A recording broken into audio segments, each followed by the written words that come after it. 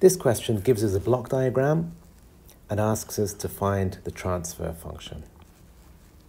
And the way the block diagram is drawn, you might want to take each of these as a separate system and then treat them in cascade, or you can follow the input through and then add scale and delay as necessary.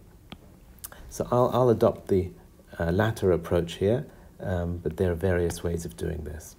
So because we have these delay in the Z domain, it might be more helpful to treat the input and the output as X of Z and Y of Z. And if we take an intermediate point here, say, and call this P or P of Z,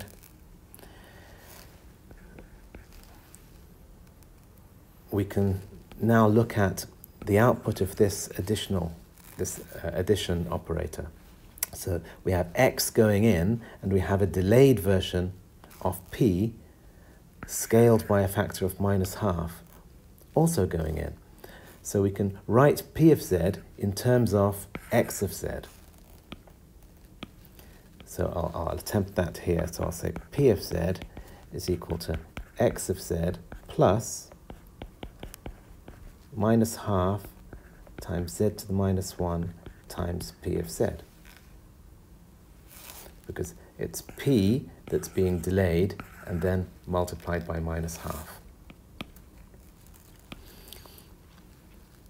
Now I can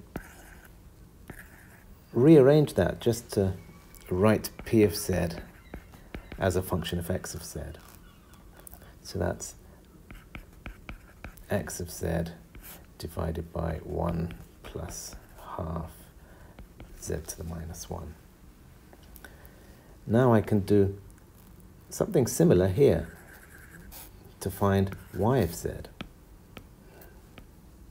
So Y of Z appears to be the sum of P of Z and a scaled and delayed, that's the delay, that's the scale, version of Y of Z. And because we now know that P can be written in terms of X, we simply substitute that expression in there.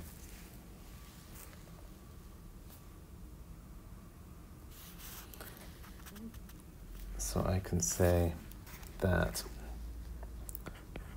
Y of Z is equal to X of Z over 1 plus half Z to the -1 plus a quarter Z to the -1 times Y of Z.